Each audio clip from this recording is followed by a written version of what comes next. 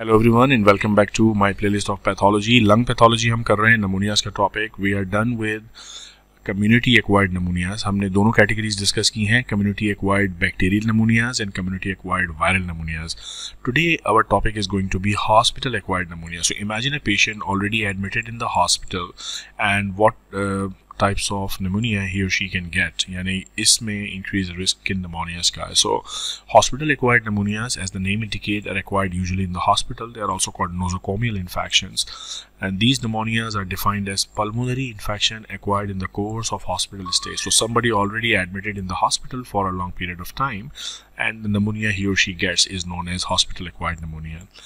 These infections not only have an adverse impact on the clinical course of ill patients, but also add considerably to the burgeoning cost of the healthcare. Now imagine a patient in the hospital for anything such as hernia surgery or perhaps a laparotomy or something. So there was some other issue for which the patient is hospitalized, or maybe for the treatment of chronic renal failure or something like that, either a surgical ward or a medical ward.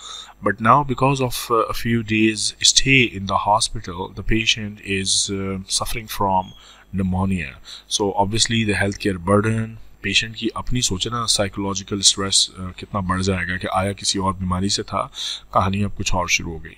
So नोसोकोमल infections are common and actually they are very common in hospitalized patient with severe underlying diseases, those who are immunosuppressed or those who are on prolonged antibiotics. Now these are the categories which you usually see in the hospital anyways. Hospital में जाहिर है कोई वो बंदा तो दाखिल नहीं होगा जिसको कोई underlying disease ना हो। बहुत सारे chances ये भी हैं कि वो बंदा किसी वजह से steroids ले रहा हो या वैसे ही उसकी कोई immunodeficiency state चल रही हो।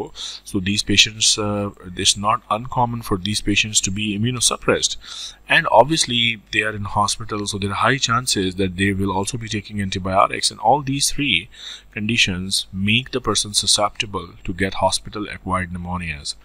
Patients who are on mechanical ventilation are particularly high risk group, and infections acquired in this setting are given the designation of ventilator associated pneumonias. Now एक तो हम ये word use करते हैं hospital acquired pneumonias. Now these hospital acquired pneumonias or nosocomial pneumonias, इसकी भी एक extreme category है। वो बंदे जो ventilator support पे हैं या mechanical respiratory support पे हैं, उनको अगर नमूनिया हो जाता है, so these are even more serious patients.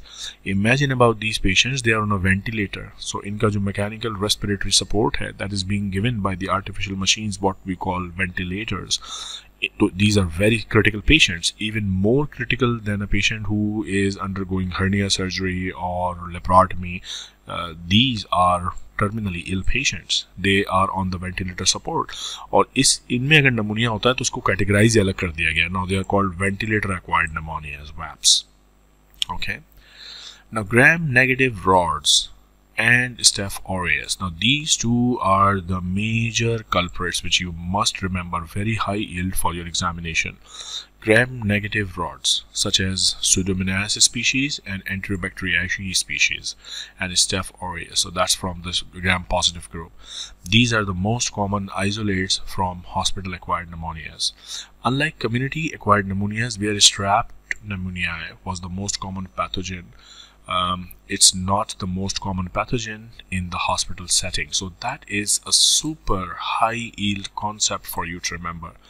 देखें, देखने में ये सिंपल सा एक पैराग्राफ है, it's a short small video, but अगर आपको at the end of the day organisms के नाम ही नहीं पता कि कौन से ऑर्गेनिज्म ये पैथोजेनेसिस कर रहे हैं, then there is no point. So gram negative rods, एंटीरोबैक्टीरियाceae species and Pseudomonas, and also Staph aureus, not Strep pneumoniae, which is more common in the community setting. In the hospital setting, Staph aureus.